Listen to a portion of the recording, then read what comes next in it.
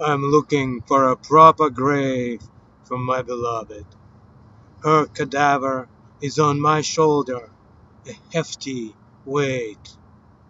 I use a shovel as my cane. The coffee aroma from a corner shop engulfs me, awaking hunger. I lean the carcass against the wall. You'll wait for me, won't you, my beloved? The waitress fills the cup without even asking. I order bacon and eggs. Reminiscences of our life together flash before my eyes as I sip the coffee and wait for the food to arrive. An Asian man approaches, emerging seemingly from nowhere.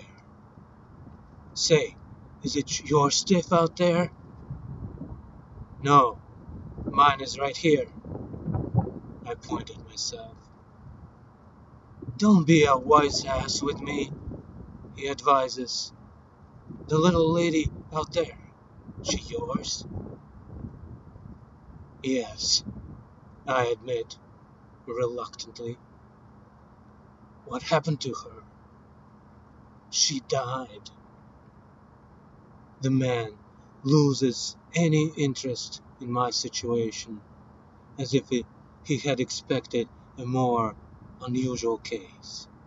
He walks over to the counter to study the menu. I stare at him, seeking in his eyes a reflection of my beloved, an image stolen from a stranger's perception, a different view of my lover's familiar image. My interlocutor walks out without ordering. My food arrives. I eat hastily and without due pleasure. My beloved's demise has spoiled my appetite. Listen, do you want to bring her in? The cook offers from behind the counter, his grill steaming with provisions.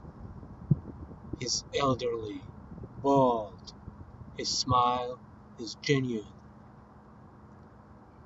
She's dead, I explain. I know she's dead, but she looks more than just dead. Well, she's been dead for a while, I explain. Where are you taking her? I'm looking for a grave for her. To buy or to rent? To rent. I don't have enough money to buy. I know someone who can rent you one for $100 a month. It's a good deal. They'll want first and last month, though. Last month? Well, in a manner of speaking. Why? Well, what if you decide to move her without notice? I wouldn't do something like that. My beloved deserves a long-term resting place. $200 in one shot is too steep for me, I say, but I'll keep it in mind. You do that. I nod and walk out. The corpse of my beloved on my shoulder, I continue my quest.